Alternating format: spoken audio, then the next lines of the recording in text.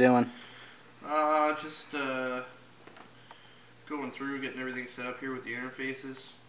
We can record, basically we'll record everything separately and mix it all together after, so you can actually get a nice sounding recording out of it, rather than having to do it all live off the floor and guess what your mix is going to sound like. My hair's not done yet, so just...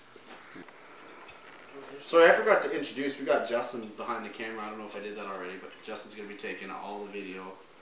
And he does some pictures at our shows and so on. So Show your face, Justin. You can see me in the reflection. Oh, there we go. That's Justin, everybody. Justin Sweet! Justin Sweet likes to help us out. Comes to shows, films a lot, takes a lot of pictures. If anyone in the Northern Ontario region is looking for a photographer or a videographer, call Justin Sweet. Justin Sweet Photography on Facebook, I believe. Yep. Worst thing, like, we don't do much crazy stuff on the road, but we're like, nice to each other. We like to joke around. yeah, we joke around. Like, we do pranks like everybody else, but like the worst thing that I ever did was probably throw a Tim Hortons muffin at Brent's face at about 30 miles an hour at about 4:30 in the morning.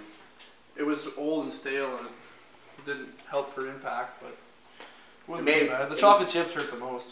It made a great video. The sound effect was the best.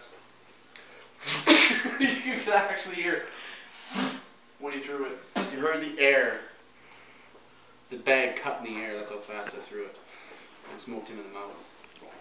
Cory likes to tell that story and pretend that the throw was amazing. 30 miles an hour, but realistically, probably not even 30K. So what happened, Cory?